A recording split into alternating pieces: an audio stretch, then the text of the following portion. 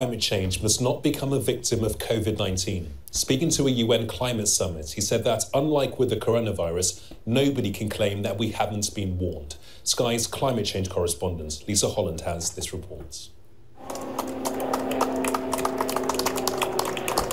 Taking to the skies over southern England, a glimpse of what Britain's net zero future could look like.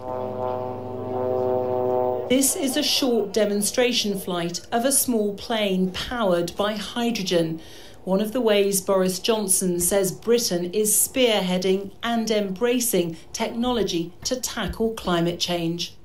In a virtual speech to the United Nations, the Prime Minister tried to set Britain up as a climate leader, urging other countries to build back green from coronavirus. Everybody can see what's happening in the economies of our countries. We've got a big challenge from COVID, and a